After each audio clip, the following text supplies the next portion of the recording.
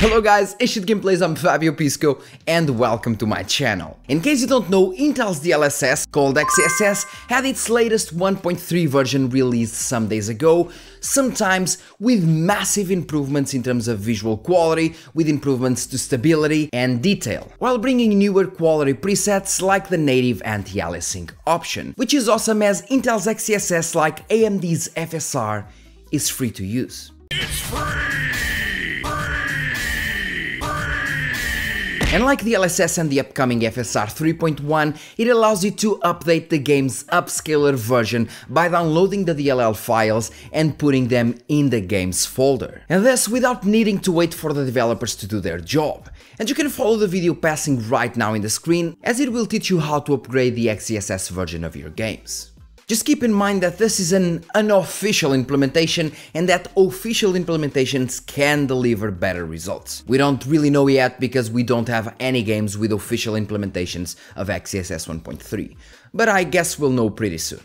Also, I'm using an AMD card for these tests, and for non-Intel cards we have a different version of XeSS. We have the DP4A, I believe, which is the versions that are used on non-Intel cards, and the XMX version, which is the one used for the Intel cards, and is actually the original version of XeSS and delivers usually better image fidelity. And I also want to thank the user PhantoSlayer9332 that reminded me of that and showed me the latest Digital Foundry video on that same topic. I must say though that unless Intel's next generation, the so-called Battle Mage, brings an awesome price-performance ratio, the XMX version of XeSS will be kind of irrelevant, as nobody will be buying Intel GPUs. And if nobody buys Intel GPUs, well, nobody will use the XMX version and everyone will use the DP4A1. So yeah, but I guess that's a topic for another video. And don't get me wrong, because I do hope Intel GPUs get way better than they are right now. So with this all said, I'll be showing you native versus FSR 2.1 or 2.2 depending on the game, versus XeSS 1.1 or 1.2 depending on the game as well, versus the exchanged file with XeSS 1.3 to see how much better XeSS 1.3 got in terms of image fidelity, in image stability, in terms of fine lining, in terms of performance, everything. Because for now the best quality you can get is with today's sponsor. Today's video sponsor is GVG Mall, bringing you lots of software deals like Windows 10, Windows 11, Office 2019 or 2021 with a new Windows 11 design, and for all of these you can use my SKG discount code for 30% off, getting a Windows 11 serial key for $22 and a Windows 10 one for only $15. Then use the key on your Windows settings and you'll have an activated system. So let's finally start.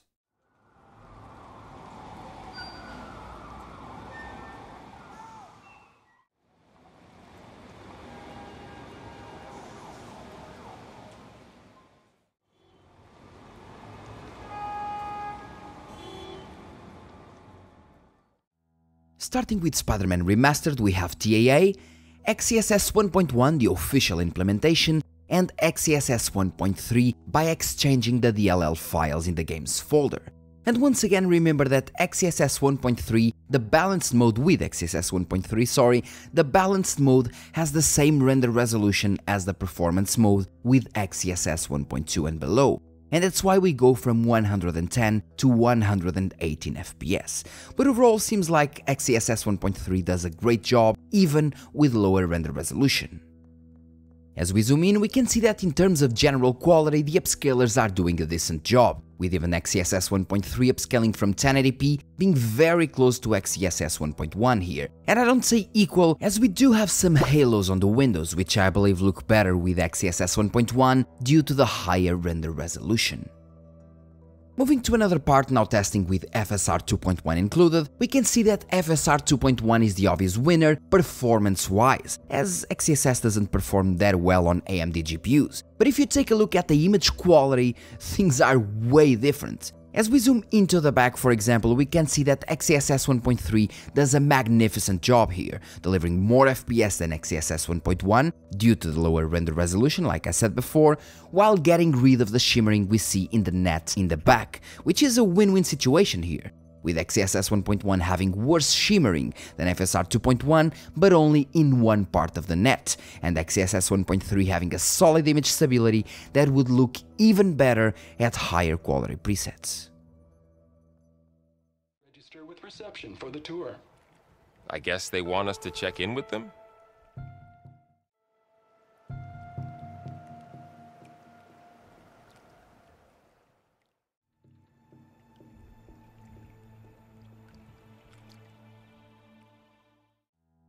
With Horizon Forbidden West, we can see that here, XeSS 1.3 brings more FPS and a crisper image, something that you can notice immediately by looking at the foliage and the stone pillars, or even just by looking at Aloy's equipment, for example. But that's not all. One of the things that played XeSS 1.2 in this game was the excessive ghosting in things such as particles or water drops, things that were fixed with XeSS 1.3 that delivers a much better result even at lower render resolution.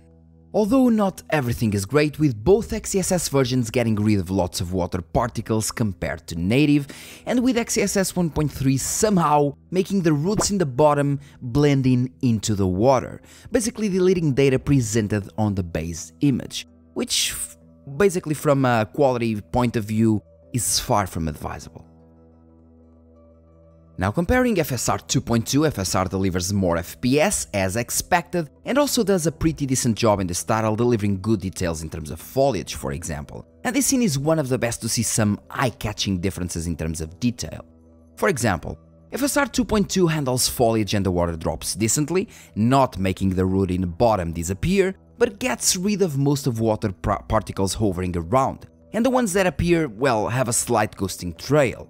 XeSS 1.2 is almost the same, delivering more particles but also a bigger ghosting trail on both particles and water drops, and XeSS 1.3 solves those issues but brings newer ones, like the disappearance of the root in the bottom, that just blends in into the water. From what I've tested so far in this game, I would use FSR 2.2 over XeSS 1.1 any day of the week. But if we're talking about XeSS 1.3, I would actually consider it, even if we did lose some minor details, as the overall image stability might be worth it. And you might be thinking, well, is just showing XeSS 1.3 at lower render resolutions compared to 1.2 and 1.1, as presets changed with 1.3, and now quality is the same as the previous balanced, and balanced is the same as the previous performance, and etc. And that's why I bring you Starfield.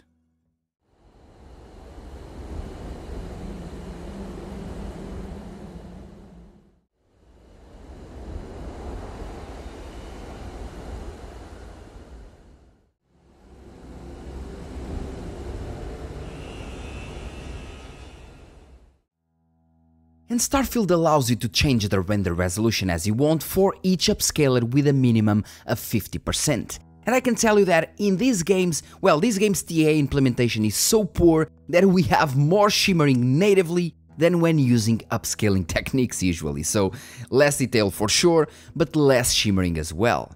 As seen, some of the shimmering is not that noticeable in this case as we're running 4K native, but 1440p native would deliver much more than this.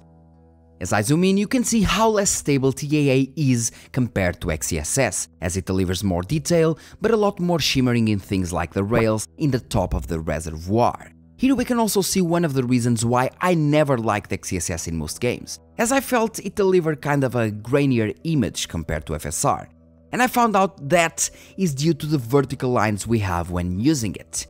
Yeah, vertical lines that when you look closely are all over the place. Gladly, XeSS 1.3 seems to finally fix that, eliminating those vertical lines and delivering more stability and detail on things like the rusty metal plates above, where the letters and the paint details look much sharper. And at the same time, the image looks less grainier and softer.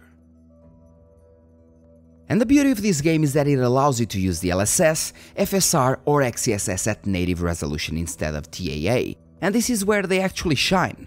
But it seems XeSS 1.3 doesn't get much more detail here, and I believe it is due to XeSS 1.3 being done to be used with a new native mode that they have, so using the 1.3 DLL version here and forcing it to the native resolution might not work as intended, And here, natively, I sincerely, and I repeat, I sincerely like FSR3 more, as it has a bit more shimmering for sure, but it is still better than TAA in terms of stability, and delivers more sharpness than XeSS 1.3 here.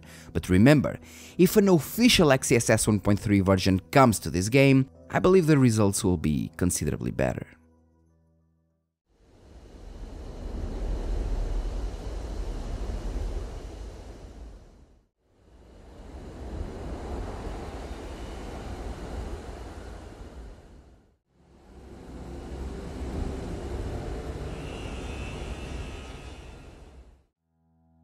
And even though FSR3, that is actually FSR 2.2 in terms of upscaling, did very well as an anti-aliasing only, the upscaling side is not even close to XeSS in terms of stability and detail. First of all, if you look at the bottom panels with the numbers 03, you can see that FSR still retains some of the visual noise that's presented with TAA, while XeSS gets rid of it. And I do have the grain intensity to 0, by the way. And if you look at the top metal plates, you can see that FSR fails to upscale properly and the paint details kind of turn into a smudge, while XeSS 1.2 retains much more detail and 1.3 improves upon it. Not even mentioning the rails in the top of the reservoir that basically disappear with FSR and even shimmer a bit on top of that, while with XeSS 1.2 we have more detail, with a bit of shimmering as well, and with XeSS 1.3 the shimmering basically goes away. Although we have some severe ghosting in some very specific cases like the guard passing by in the background, but that would be hardly noticed in real gameplay scenarios as the closer characters have no such issues.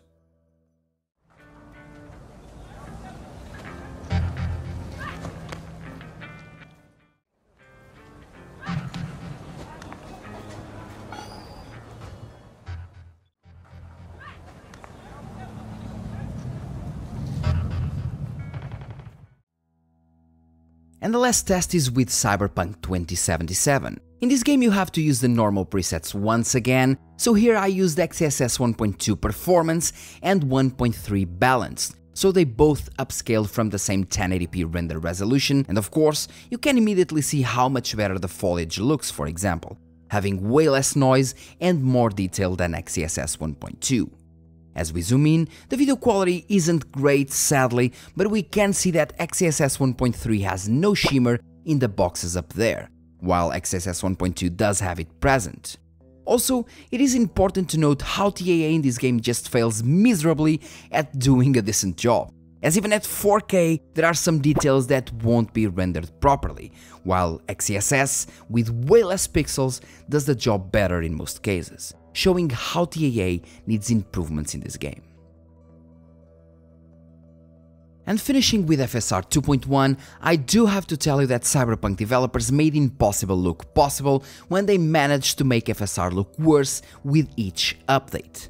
After the first XeSS update, where the Intel GPUs started working properly with Cyberpunk, FSR looked much better than after the 2.0 one. And I know that for a fact as I tried FSR and DLSS dozens of times before this update. But anyway, FSR 2.1 here just looks bad. Here we either have a shimmer fest in the foliage or really tiny hands twerking. Even in the tree up front, the difference in image stability between FSR 2.1 and XeSS 1.3 is massive. FSR 3.1 needs to come as soon as possible. As we zoom in, things just get worse for FSR, with excessive shimmering across the board and low amount of detail being kept when compared to XeSS. If we look at this area, for example, FSR doesn't seem to be that bad, but in certain foliage movements and thinner lines, let's say that, it just can't deliver the amount of data XeSS does. But well, FSR 2.1 was released in the end of 2022 and 2.2 released 14 months ago, and from what AMD showed, FSR 3.1 does seem to be a massive improvement across the board. And in some games like Cyberpunk 2077, we surely need those improvements. But I guess we need to wait and see.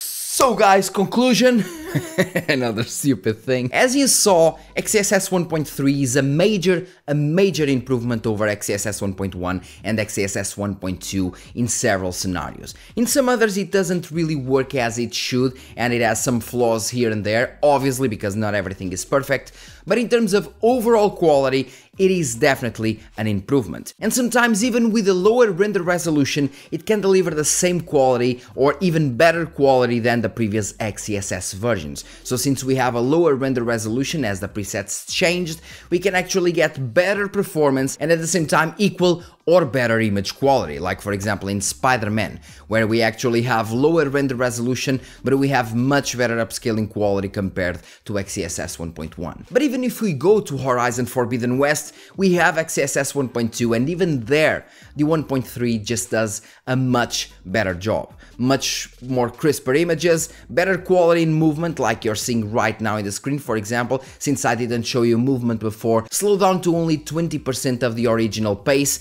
You can see that in terms of visual fidelity in movement, XeSS 1.3's, well, it is quite better than XeSS 1.2, definitely, and if we compare it to FSR 2.2, FSR just gets very pixelated with Alloy's equipment, with Alloy's hair, even with the background getting very pixelated when Alloys is attacking, while with XeSS 1.2 it gets much better, and XeSS 1.3 gets things even further, with the objects around being, well, in a better shape, not pixelated, and overall retaining more info from the native image. So I do expect that as soon as official XeSS 1.3 implementations come out, they'll get considerably better than, well, just changing the DLL version, because although we do have the upscaling here, for example, when we tested with Starfield, FSR 3.0 at native resolution, basically native anti-aliasing, was actually better than XeSS 1.3,